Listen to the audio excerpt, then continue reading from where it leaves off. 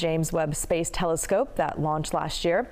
So take a look. NASA says the telescope is now settled into orbit and fully functional with just its first observations starting to come out. These pictures don't even look real, but here to talk about these amazing real full color images is expert Thomas Green. So Thomas, thank you for joining us and tell us a little bit more about what we're seeing.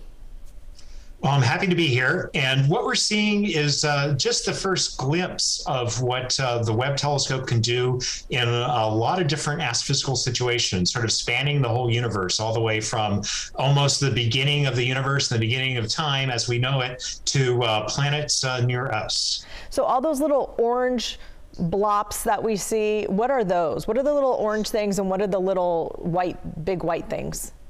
Right. So we, to keep you on your toes, things are coded a little differently in the colors and the different images. But generally, the points, and particularly the points with the spikes on them, those are stars. And just like you see in normal images from the Hubble and other telescopes. And those tend to be bluer because the Webb Space Telescope can see much redder than what our eyes can see. The bluest color you can see is about red for our eyes, and then it can go out like 30 times bluer. So, excuse me, 30 times redder. So it sees much redder than our eyes or the Hubble. So the brown stuff is usually like about 5 times or 10 times redder than our eye can see. And a lot of these images, these are molecules, very small molecules, almost the size of dust, that are they're hydrocarbons. They're being lit up by ultraviolet radiation from the stars. So it's just dust? Those are big, just dust balls?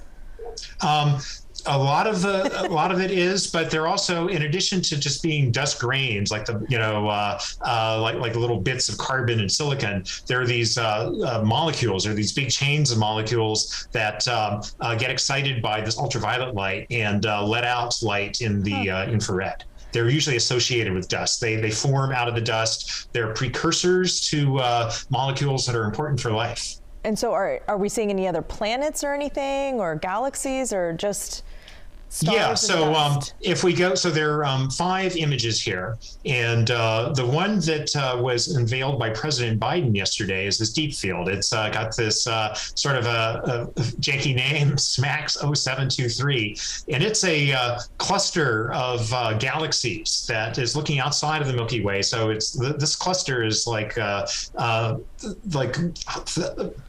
thousands, hundreds of millions of light years away, and then what we see are even more distant galaxies behind it, and their shapes are distorted into these arcs.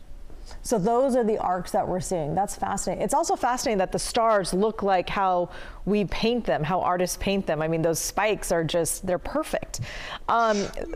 Yes? Yeah, the spikes are an artifact of the telescope. Some telescopes have spikes, some don't. You may see a telescope behind me. This one here doesn't have spikes because it's just a clear piece of glass. With Webb, we have segments in the mirrors, and also we have to hold another mirror in front of the main one, and that actually produces the spikes. So Webb is an infrared telescope, so how is that different from telescopes like Hubble? Right. So Hubble is sort of centered on the light that we can see with our eyes. It'll see about blue colors that are about twice as blue as what we can see. So it'll see into the ultraviolet that we can't see. And also it will see redder colors. It'll see red about 3 times as red as we can see. And James Webb starts to see at about the reddest color we can see, and it sees much redder than that. And the advantage of that is the universe is expanding, and and because of that, all the light gets shifted to redder wavelengths, so we can catch that. All right, that's so fascinating. Thomas, I'm excited to see what else we're going to learn from this, and thank you so much for your time and all of your great answers. We appreciate it. You're welcome, and thanks for your interest. Yes, thank you.